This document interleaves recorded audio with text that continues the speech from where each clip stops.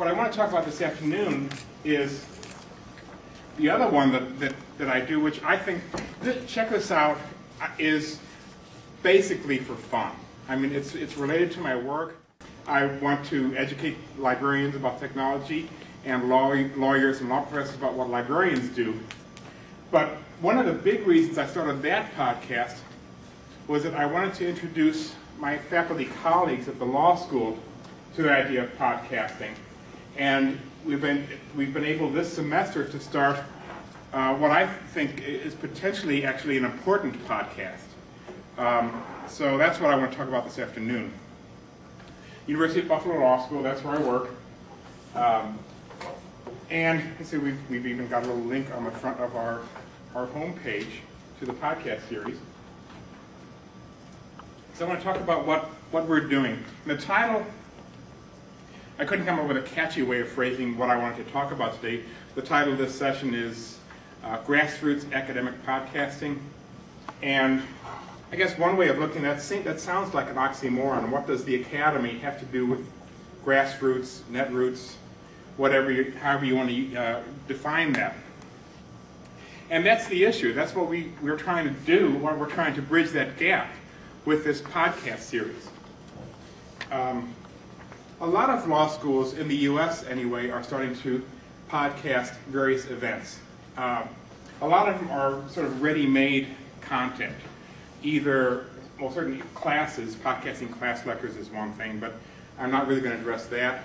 A lot of law schools have various kinds of special events, guest lecturers that come in, scholars, judges, practicing attorneys and so on, that give a lecture, and students being what they are, if you're lucky you can get 20 students to show up for this event where you've got someone to fly in across the country to do it. And you record it, and then they put those sessions up as a podcast. Some of those are really terribly dull. Not all law professors or judges are excellent orators. I listened to one, which actually, once I got to the lecture, it was by John Sexton, who is now the president of NYU and was formerly dean of NYU School of Law. Gave an excellent program about sort of the social responsibility of law schools and of universities. But you had to sit through, this was an alumni dinner event. So you had to sit through 30 minutes of introductions and thank you to our wonderful dean for this wonderful event and our wonderful faculty and our wonderful students. And thank you to our wonderful alumni and our wonderful donors. And you get through that and finally you get to the meat of the lecture, which was actually very, very good. But a lot of the content the law schools are doing is like that. And I guess it creates a presence for them. They can say that they're doing a podcast, but I don't know who's listening to them. I subscribe to all of them. I rarely hear them. What we wanted to do, and what we're doing, I think, is unique in the way we're doing it. We do, we call the series UB Law Faculty Conversations. Okay? And we do the same sort of, we take advantage of the same sorts of opportunities when we have guest speakers, guest lecturers, or our own faculty who are doing faculty workshops to present, a work in progress, a paper that they're working on. And I'm fortunate to work at a law school that has a very strong public interest focus. And that goes back generations in the history of the University of Buffalo School of Law. If anyone is in the academy, or if you're familiar with the law and sociology movement, that's very strong at Buffalo. And it's very much focused on the relation between law and society. It's not just what kind of regulations can you create, but how does law interact with the society? How does society influence law and things like that? And so it's a very broad and sort of deep way of looking at society and at cultural change and things like that. And a lot of our faculty are very deeply involved in this. And what we do is, law schools, a lot of law schools now are making their scholarship, the journal articles that the law professors publish, much more widely available than they used to be. They've always been published in law school journals, and if you've ever read a law school journal article, they tend to be 80 to 100 pages long with 800 footnotes, And literally, I mean, I'm not exaggerating that, that's true. And because lawyers, at least in the US, like to footnote everything. You can't say the sun rises in the east without documenting it. So the thing is, from my perspective, there's a lot of important work, a lot of sort of think tank work that goes on in those articles, but it's buried in a ton of footnotes. And it's very hard to get that knowledge, that information, those ideas out to where they can maybe make a difference. Most law journal articles, like most scholarship in the university, is written for a very small group of people, most of whom probably know each other. You know, you're writing an article and that you know your 10 colleagues across the world will read, and then we'll write persnickety comments back to you about it. But schools are starting now to make this scholarship available via open access publishing, which means there are a couple of websites, ssrn.com, bpress.com, that are encouraging faculty to upload their articles either as a draft or as the final published article, so anyone can download it for free anywhere in the world. And that makes a huge stride forward, but still, you still have to read the 100 pages and the 800 footnotes to get at the content. So what we're doing with the conversation series is, and we've done 5 of them this semester.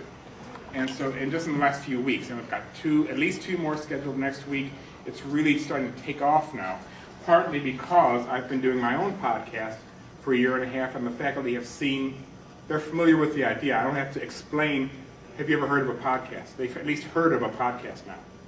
So what we do is, for instance, our last one, Thursday, it was Friday, actually just before I drove up here, we had a lecture from Columbia Law School, Columbia University, talking about her work on workplace equity, primarily racism and sexism in higher education. Very good article with lots of empirical scholarship to it. But what we did is we had a discussion between Professor Susan Sturm, who was our visiting lecturer, and Susan Mangold, who's one of our professors. They know each other. We sat them down at a table like this with this little digital recorder and just recorded a conversation. Just one colleague to another talked about, how did you get interested in this idea? What does it mean? Things like that are much more accessible. And then we have on the web page, on the blog page, the link to the article itself, so that people can listen to a half-hour précis of the ideas, the important ideas that are being discussed. And then, if they want to, they can go on to read the article. Other conversations we've done,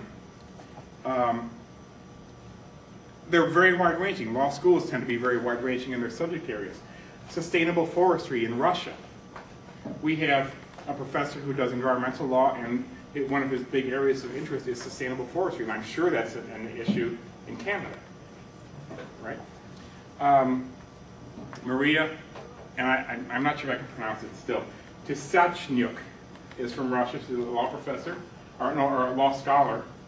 She gave a paper here, and one of our professors, again, sat down with her, talked about the ideas, sort of got her to slow down so you could sort of penetrate her Russian accent a little bit, and talk about the ideas and how they relate, how, for instance, environmentalism, this was an interesting one to me, that people tend to assume, at least in the West, that you didn't have environmentalism in Russia until the Iron Curtain came down and the West came in and taught them how to do it. That's not true. It turns out not to be true. And the environmental movement in Russia is very deeply rooted and very different than what we have here in the West. Chwala Perry, a visiting professor from Rutgers, about two what seem to be very different topics, but when you look at them sort of analytically become closely parallel. Transracial adoption, and particularly international adoptions. Someone goes to China, Cambodia, whatever, adopt a child. And the idea of gentrification, people moving in to a maybe historically black community and forcing the residents out as you redevelop the property. It's all about cultural appropriation, cultural identity, things like that. And again, it's a very dense, scholarly article that, in a conversation, I think brought out the ideas in a very forceful way. So that's what we're trying to do. What we generally do is, as I said, we sit down and have a conversation, usually over dinner. That's the way I like to do it, because, as I said, my faculty have at least heard of a podcast. They probably haven't listened to one. So I have to explain a little bit, and I want to make it as comfortable and unintimidating as possible. So it usually helps to have a little wine or something like that. So we sort of developed a roster of quiet restaurants that we can go to, where we can get maybe a room off to the side, sit down at a table with a couple of faculty and this little recorder, have dinner, have a glass of wine, and then over coffee and dessert, we just segue into the conversation. And we record that. I take it home, do a little bit of editing, add music and an intro and things like that, and we post it. That conversation was with Susan Sturm, had the conversation Friday right after lunch. I had it posted before I drove up from Buffalo, late that afternoon. So, and we have a heavy, busy schedule of events like this. We have closely affiliated with the law school is something called the Baldy Center for Law and Social Policy, which has lots and lots of faculty across the university. About half of them are law school faculty, half of them are sociologists, anthropologists, humanities, historians, whatever you have, that work together on interdisciplinary research of various kinds. And some of the sort of projects that go on there, children, families, and the law, again looking at legal, sociological, social work, all those disciplines coming together. Class Crits is a new group looking at questions of law and economic inequality, environmental stewardship, gender, law and social policy, international comparative law. One that we started and which also leads into this project itself, something we're calling Projecting Law, the Law and New Media research group, which consists at this point of me and my colleague, I think I lost that page, but Terry Miller, who's a law professor who teaches a course every year on documentary filmmaking for lawyers, for law students. And they've done some excellent work. She has a co-teacher who is a media studies professor. And they teach students to do digital video, editing, scripting, the whole thing. And they produce very good 15 to 20 minute documentaries on whatever the theme of that year. Last year the theme was the intersection between criminal law and immigration law in the U.S. And if you follow any of that at all, you know that one of the very compelling stories we had was an immigrant from Jamaica, had been in the U.S. for 30 years, had a family here in Buffalo. Turned out he had a marijuana conviction 25 years ago. He's being deported. Or at least that the process is going on. And I don't know, we don't know yet what the final result will be. So they do a video, they do interviews, very impressive documentary work with a short video of interviewing this person. This year, the project has to do with domestic violence and women in prisons, because the statistics show that something like 80% of the women in prison have been victims of domestic violence. And they've worked, and they have access now to Attica prison in Western New York, and they're going to actually be able to go in and interview people and make these documentaries. And once they're digital, you can do anything you want with them. You can distribute them in all kinds of ways. So, to me, what we're trying to do is sort of, as I said at the beginning, bridge the gap between the universities, higher education, where there's lots of sort of theoretical work going on, and sort of bring that to the grassroots community, the activist community, things like that. And we're also trying to build ties, because that's the only way you can do this work. You can't go in and film in prisons unless you've built connections, strong connections with the prison advocates and things like that.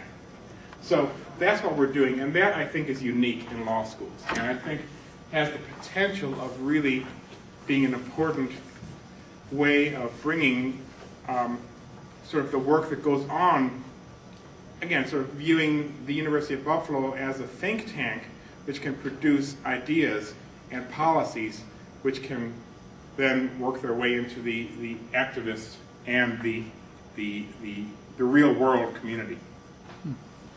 And that's what we're doing, and I'm eager to hear what other people are doing and any questions you have and suggestions for what we can be doing. Yes? I have a question. You said that you have the podcast and you provide like a press summary, and then the full details are there online for people. Right. Do I understand correctly then you actually transcribe the podcast? No. What we do is, since most of these, the opportunity comes up when a professor comes in and they're giving a presentation on a paper they've written. The paper is published on a website somewhere else. I make it, I've listened to Julian Smith talk about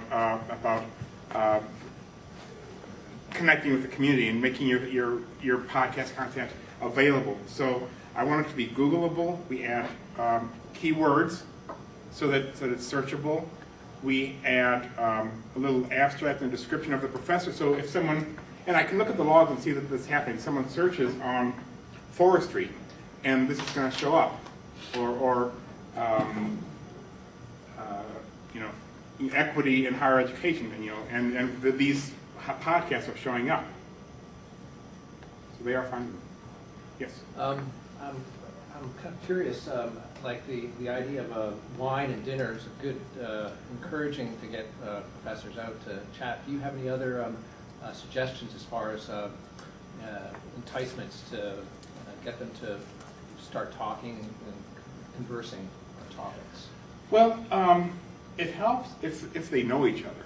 And fortunately, law professors tend to be fairly well connected, at least with their colleagues who are doing similar work in other places. They know each other already. They've probably done conferences together and things like that, maybe even written articles together. So they know each other, and that helps. That goes a long way towards it. Part of it, and again, spending a year and a half doing my own little podcast and sending notices to the law faculty listservs that saying, here's my podcast, you can go listen. They're aware of it, and now, all of a sudden, they're coming to me saying, I want to do a podcast. I have a friend coming in, another scholar, we want to do a podcast. So it's taken off. I guess not a question, just a comment more. I think it's fantastic what you've done. This is while we're talking monetizing the podcast, it's nice to see that this kind of stuff is going on. I've been listening to podcasts for a long time, and UC Berkeley puts up a whole ton of courses. And so I listened to a number of those, and I found that the format wasn't very good, and I thought, gee, people should be doing exactly what you're doing. So podcasting courses is a whole different thing. Yeah. And it relates to distance learning, and also relates to, in some cases, if you have an innovative law course, it may be useful to podcast that so that other people can learn how you're teaching that subject. I have my dean is going to be teaching a course on cultural property, Native American, the Elgin marbles, all kinds of things like that. And it's a hot area, not a lot of courses in, so I'm encouraging him to podcast that course.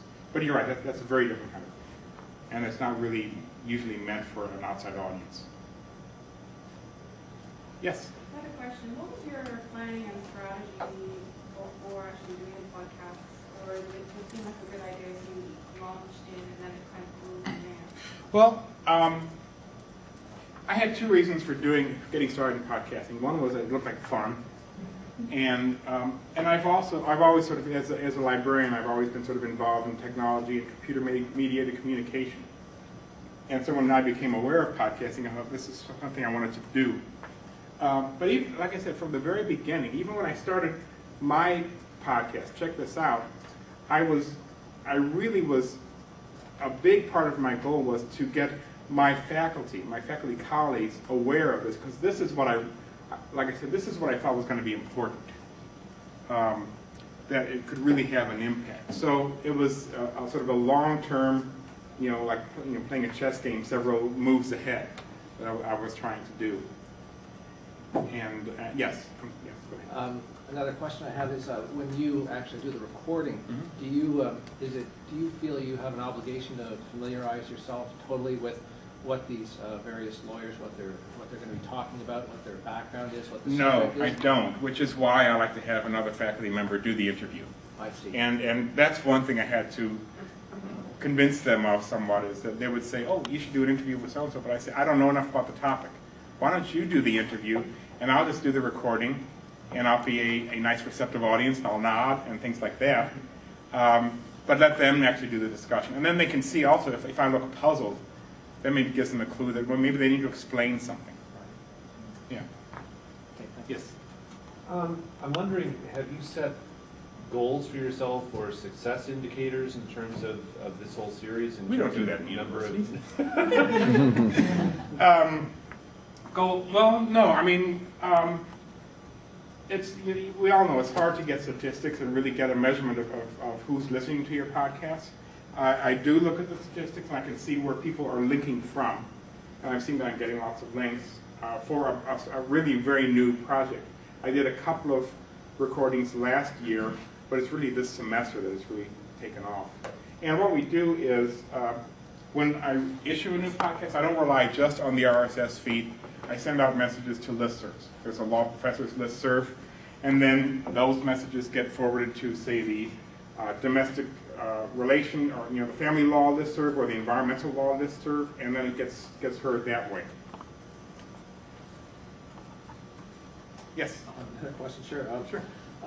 When you're doing the actual recording, you're playing more of a tech guy, doing the actual recording. And what kind of coaching do you give the professors in terms of speaking? Like, I'm sure they're used to speaking to a lecture hall, and so what do you tell them? Do you just say, relax and pretend this isn't being recorded? Or? I'm happy to be to intercede more and tell them, okay, don't sit back like you're in your living room. You have to sort of sit close up, to the microphone, and don't. And then they'll forget, and they'll start leaning back again. And so I'll sometimes I might have to say, can you lean in again and say that again? And what about interview skills? Have you worked with them to develop interview skills? The ones that I've worked with have actually, I think, done a very good job. I mean, lawyers learn to interview clients. I think they tend to be fairly good at talking to someone and eliciting information. Yes? Sure. Any issues about having their material or having their conversations out there, being lawyers, are they concerned about copyright or having this, or is that what they want to have happen? They'd like to see it get distributed? Law professors don't make money from publishing, No, they do want to get their information out there. I guess and actually this comes up in relation to law course podcasting, is that law professors often also think very highly of themselves, and sometimes they're concerned. Well, suppose I say something as a hypothetical in class, and then 10 years from now, when I'm being confirmed for the Supreme Court, they bring that comment out there. So that's one reason why there's some reluctance to do course podcasting publicly that way. But so that tends to be more of what they're going to be worried about than about someone stealing ideas. They want to get their ideas cited. That's sort of why they're publishing them. Aside from having you seem to be making this very valuable connection between the academy and the outside world. Does this also have potential as being a vehicle to get students interested in specific courses or topics? Oh, absolutely, yes. Yes, I think it does. And part of it, I mean, there is a marketing element to this, is that, as I said, this is unique, that Buffalo is doing this, and we want to get that word out there so that maybe when prospective students are thinking about which law school I want to go to, a lot of them go into law school wanting to do public interest law work. They don't all want to get rich. A lot of that they often find out that they have to get rich to pay off their student debts, but that's another issue. But yes, and so either the students are listening, maybe the pre-law advisors are listening, and so on, so that we will get better known for the work that we're doing. Yes. There was a question, I think, over here about outcomes. Someone asked what the outcomes. I think Yes. from a university's perspective, having worked in one, it's really the think tank that you set up front Right. was really, that's the message that this discussion is going on here, and Yeah. this is seen as sort of an If advanced law if we school. see some policies being discussed here, eventually making its way into legislation or something like that, that's a major outcome. That's a major success. Exactly. Yeah. Yes. Yes. Sort of follow up to the comment. Does anyone ever want anything in writing saying, I wasn't liable for this or that, or you won't publish this or that, or I have the right to cancel? What kind of issues come up? I don't do like written releases or anything like that. It hasn't been an issue so far. Again, like I said, since partly because they tend to be faculty who are comfortable with each other, they think of it as a conversation which we happen to be. Well, I mean, they know it's being broadcast, but it hasn't been an issue up till now. Anybody else? I've got one more. Yes. What do you think was the biggest pitfall that you faced in getting this off the ground, and how did you address it? The biggest pitfall or obstacle simply was creating awareness. It was actually, in many ways, very easy to do. So you notice you really can't see it because of the resolution here, but the hosting that we're using, for instance, it's a website called classcaster.org, which is, so essentially it's free. But actually it's sponsored by a consortium of law schools that deal with law schools technology, the Center for Computer Assisted Legal Instruction. Every law school in the U.S., and I think most Canadian law schools belong to it. You pay $5,000 a year, and you get all kinds of products and benefits, including unlimited use of their hosting service. So that's nice. You know, you're limited to their platform, their templates and things like that. But that makes it easy, that sort of thing. The technology was not really an issue. The main thing was simply making faculty aware of this idea and see the value of it. Yes? I think you mentioned this, but how much interest are you getting from other universities to be doing this? Well, I am sorry. We actually, I mentioned this Class Crits group on law and economic inequality. We had a conference, and actually two of the interviews came out of that conference that we had a few weeks ago. There are about 30 faculty from across the U.S. who came in for this, and several people have told me, you need to come to my law school and show us how to do that. Yes. Yeah, so again, that was part of, that's like the sixth move in the chess game, was to get other law schools doing the same sort of thing. Yes. Yeah, hi, I'm with a group called NSCLeads.ca, and we're very interested in following various sessions this weekend.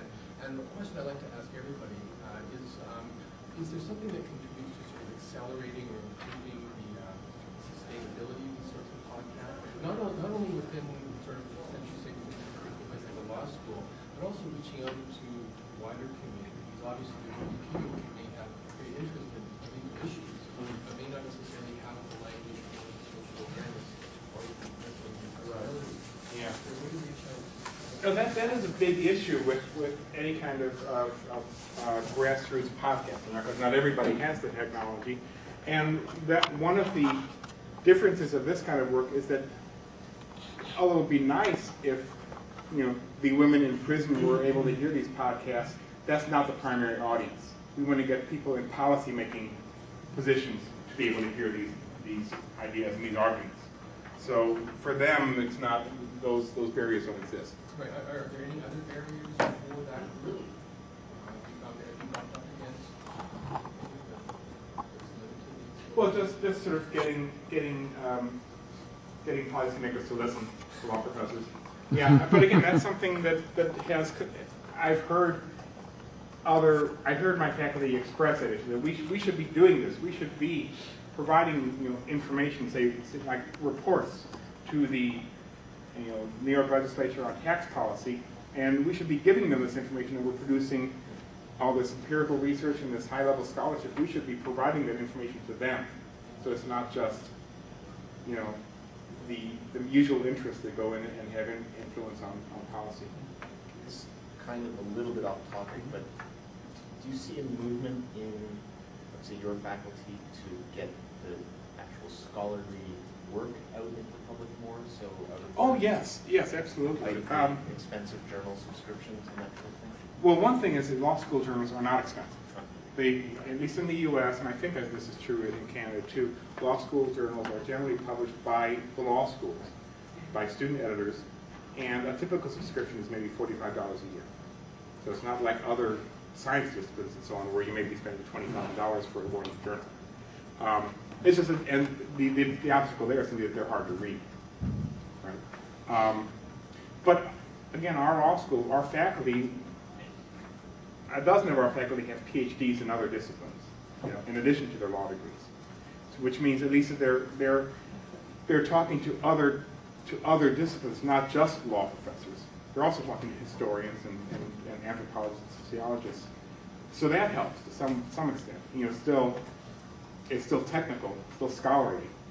But many of them do publish, say, op-eds in the New York Times and things like that. One of our professors, Makao Matua, who does a lot of work in Kenya, he's from Africa, does a lot of work on human rights in Africa, and has written a number of op-eds in the New York Times. The bigger issue there is the same issue that applies across higher education, is that stuff doesn't count towards tenure and things like that.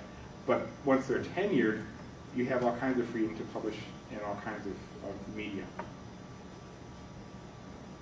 Anything else? Is anyone else doing anything? And does anyone we can talk to, anyone we can connect with and spread and share this sort of work?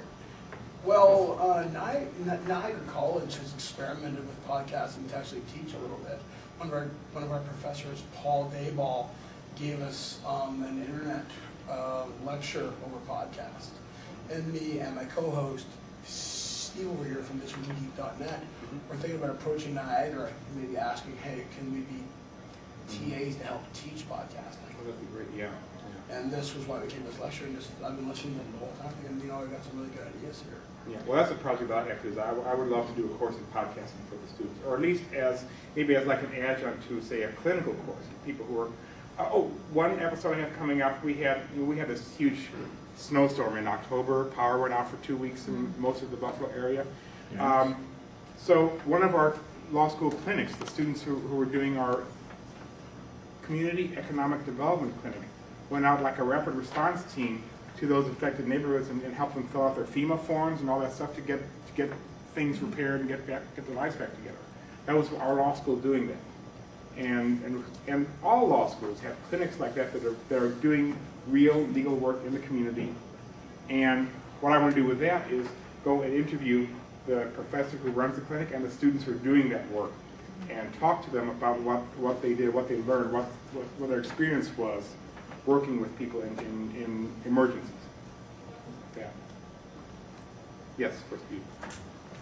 We currently, I'm at Centennial College here in Toronto on communications, and we currently have a group of students producing a podcast series. It's not up yet, but they've now recorded the first two. And it basically pulls together some students from a couple of different programs, throws an issue at them, and they talk about it. I know one of the ones they just produced was basically coming out of the Wig Out YouTube video, hair care product. So we've got advertising and public relations students talking about that. Partly in connection with that, and something that you mentioned earlier that I have a question about, is we've got some great videos and footage from guest speakers. One is Donna Papakossi, who's tedious stuff for somebody to sit through an hour's presentation. But I'm wondering if there are some ways to repackage them, get all the greetings and pleasantries, excise, kind of a best of as a podcast series. When you do have guests in, is there some sense in trying to just We're doing some of that. I mean, obviously, that requires a level of expertise that most law schools don't have on their staff. Although we're actually in the process of hiring an AV person for our to do, and anyone wants to apply for the job, we're looking. But yeah, for instance, we had one of our big events this past year was when the Dalai Lama came to visit Buffalo and we did the first Law and Buddhism conference at UB. And he was there for that morning, and then the conference went on for an additional day and a half. And everything was filmed, and we're working with a documentarian who has done a number of documentaries on Buddhism and things like that. And that's going to be part of this whole documentary she's been working on for a few years on Buddhism and social change and things like that. So, but that's a professional documentarian who's sort of working with us. Yes. Yeah, I just wanted to mention that the Toronto section of the Society of Motion Picture and Television Engineers has started basically streaming and podcasting, I guess, for lack of a better term. It doesn't quite fit the mold of it. The meetings that occur. What we found actually is attendance has increased at the meetings, which is something that, because the first fear was, no, nobody will show up to the meetings. But what we found is birds of a feather. You know what I mean? Once people see what the content is all about, they say, no, I got to start going out to these things. So they actually do work in helping to build your community. I think that's a message that... And I didn't talk about streaming media or YouTube and things like that, but that all is a part of this. And let me just mention one other thing is that this study group, research group that we have for this law and new media, again, we see that as a spectrum, looking at the fact that digital media now brings these production technologies to anyone. What used to cost, you used to have a $20,000 studio, you can now do on a MacBook, right?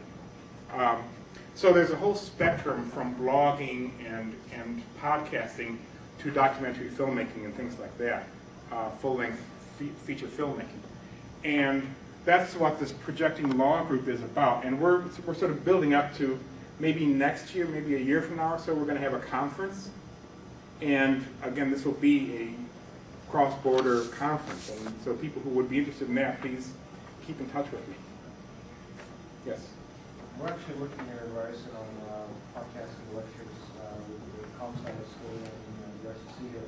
And we're working on the technology side where we're trying to figure out what would be the best way to streamline the process of getting the lectures and all the different types of media that is used by the lecturer and putting it out there, either on a podcast or on the website as well.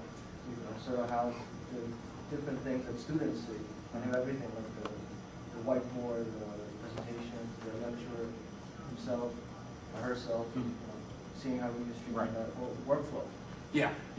We're looking at some of those things too. There are some tools. Presso is one, for instance, that lets you have a video of the speaker and the PowerPoint and the audio and all that on one screen. Yes. How do you spell that? Presso, A-P-R-E-S-O. Hi. I do my own podcast. It's nothing to do with anything that's actually important in the world, but I'm also a scientist at the Center of Forensic Sciences here in Toronto. And this is sort of like been stewing in my brain about getting a podcast out there done by forensic scientists and interviewing other forensic scientists, having a conversation on current topics, because mass populace and knows us by CSI. CSI effect, yes. Yeah. We heard about that in law school. Yeah. Incredibly fictitious. Right. And I've gone into iTunes and searched for forensic podcasts.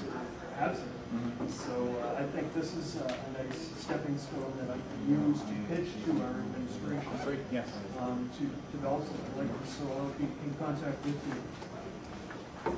Okay. We're well over time. People coming in with it. One last comment. I know some of them are 35 minutes and having a few comments about magic. We will do we keep it between 30 minutes and 45 minutes. That seems to be as much as like the faculty conversation. right. About your own check this out? Mine, again, mine ranges from 30 minutes to an hour sometimes, depending on what I'm doing, you know, in a particular episode. Yeah, I try. I've done a couple that ran over an hour, but I try not to do that. iPods do have pause buttons, you know, you don't have to listen to it all at once. Are you familiar with Jen Simmons? She's big in the video blogging world. It's just that she's actually made quite a name for herself in the video blogging community for teaching. Really? She teaches at Temple University. I guess I don't even know honestly where that is, but yeah, she has a resources page, which is Temple is in Florida. Yeah. she has a resources page on her site, which is all about tools for teachers who are trying to teach podcasting. It's pretty great. Oh, well, How do you spell her name? Jen Simmons. It's just jensimmons.com. Actually, it's teaching.jensimmons.com for the resources page. And there's another site called Node 101, whether or not you've heard it, but that's an initiative by sort of some of the early video bloggers and video podcasters to help people set up nodes in their communities to teach other people how to. Thank you. thank you. Thank you.